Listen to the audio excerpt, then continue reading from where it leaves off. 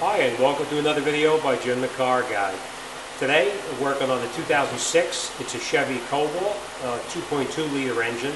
The customer complaint is that the check engine light is on. They tell me that last week the light came on, and a day later it shut off by itself, and it was off until this morning, and then it came back on again. So I did scan it to find out what's going on with it. It's an oxygen sensor code that's in there. I think it's a P0030, which is a heater circuit problem. And the other one is a P0135, so it's a bank one issue. I'm going to bring you up there. I'm going to show you how to check it and diagnose what the problem is, and then to go ahead and to repair it. So let me get in the car. I'm going to show you on the scanner what it looks like and what's going on. So let's get in there and I'm going to show you. Okay, this is what it looks like. You can see there's no see the heater circuit. There's an opening in the heater circuit. Most likely it's going to be the oxygen sensor itself. But the first thing we're going to do is we're going to go under the hood and we're going to check the power supply going down to the sensor itself. So let's get underneath the hood. We're going to check that voltage to make sure it's okay, and if everything looks good, then we're just going to go ahead and to replace that sensor, because I've run into this problem before, and I'm pretty sure it's going to be the sensor. So let's just check the fuse first, and then we'll come right back. Okay, on this particular car, the fuse box is located underneath the hood right here, so we're just going to pull this cover off here, and then we're going to test the fuses. And if you look inside the box here, we're going to look for an ignition fuse, or an emission fuse I should say. And there it is right there. So that would be this fuse right here. So we're just going to check it to make sure that fuse is good.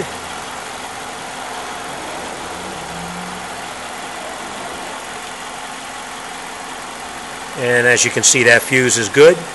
So we know that the heater circuit has got power going to it. The sensor itself is located down here, so let me shut this car off. I'm going to pull this cover out of the way, and we're going to go down and we're going to check the sensor down in here. So I know it's a tight fit down here and it's hard to see anything, but this is our connector right here. I did disconnect this, and I checked the, actually let me show you.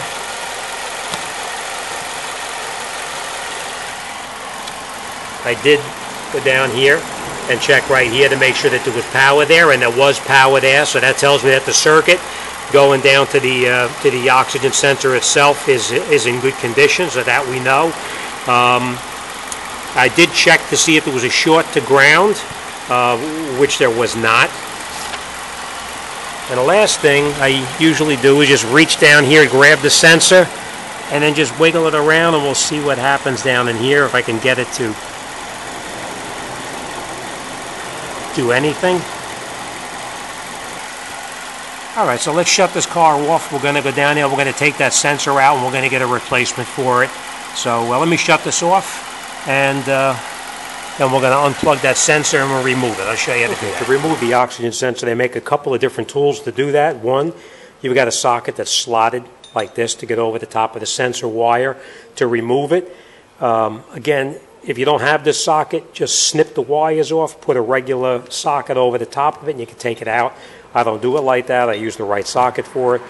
This one is probably my favorite tool, just because it's easy, it's flexible, and I can get in there mostly all the vehicles I can get to. So I'm going to use this one here, and we'll see how it goes to get that out of there. Pretty simple. We're just going to come down here, and we're going to pull this. Now, I just want to point this out to you also. I did already pull this away from the engine itself. It was not disconnected. I disconnected it. We're just going to pull that electrical connector up, and we're going to rock it, and it comes apart like that. And then we just get down here with our tool. Let me get it on there, and I'll show you how.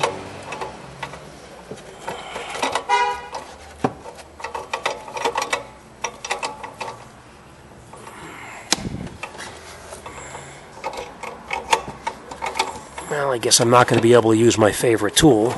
It just doesn't fit. So let's grab the other one and we'll get in there and get that out. Okay. This is what I'm going to use now. It's just a socket with the slot in the side of it. You can get in here with this. You can get in there with a 7/8 wrench if you could do it also. I'm going to use this one here.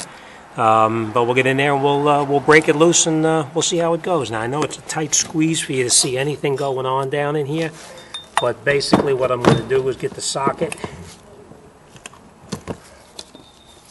onto the sensor.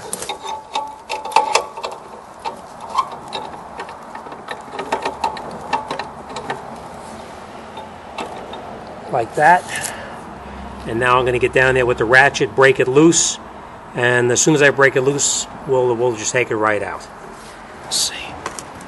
Gotta get in here with our ratchet.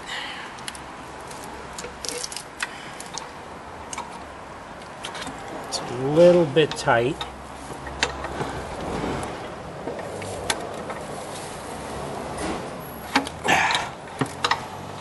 Alright.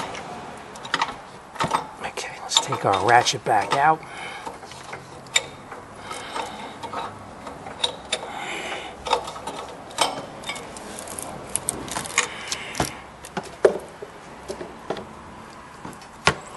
Take it out by hand. Okay. Just be careful, it is going to be hot, obviously. Alright.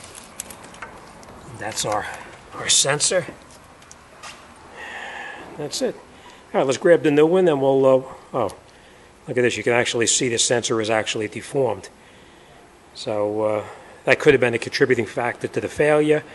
But let's grab the new sensor and we'll put it back in. Okay, now that we got our replacement sensor, we're ready to put it back in. We're going to put a little bit of this stuff that comes with it. It makes it turn in a lot easier without binding or causing a problem going into the manifold. So you want to use just a little bit, and you want to use it just on the thread section, just like that.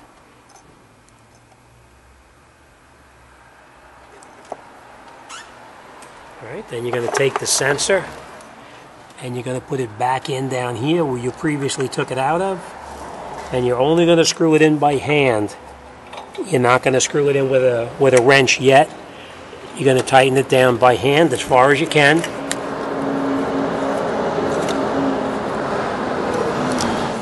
And once you've got it turned in by hand as far as you can, then you put your socket back on it and we'll tighten it back up.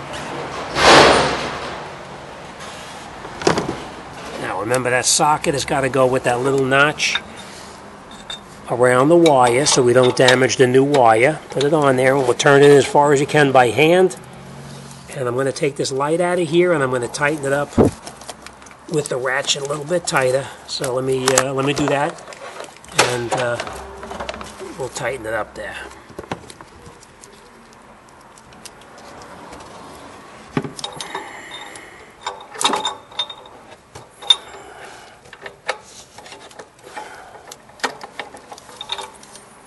You don't want to break anything, so be careful.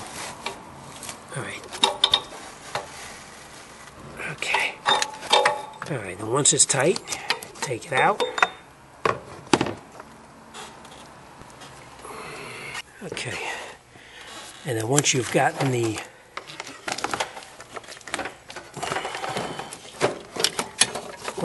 your sensor back tightened in there, you take your plug, and obviously you're going to plug it back together. A little bit tough to do with one hand. Snap it together. You're going to put your lock pin back through it like this. And then you're going to plug your sensor. It comes with that new piece on the end right here. We're going to push that back in here where it previously came out, and we're going to lock it back in there. Alright, now let's go in the car and let's start it up and make sure we did our job correctly. Okay. Let's start this up.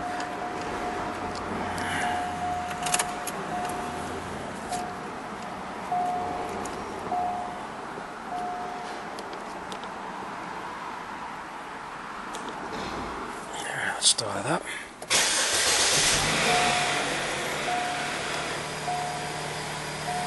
going to see what our sensors are doing to make sure everything is switching. As you can see already, you can see your heater.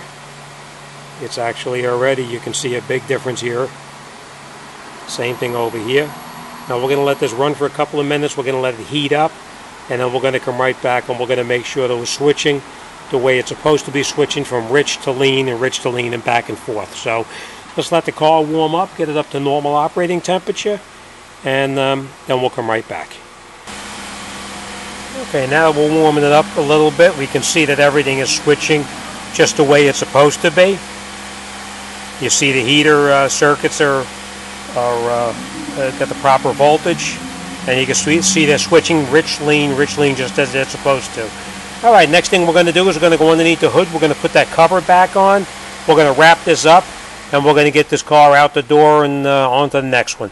All right, like always, thanks for watching. Any questions or comments, drop me a line, send me an email. I'll be more than happy to talk to anybody about anything. As always, thanks for watching. See you on the next one.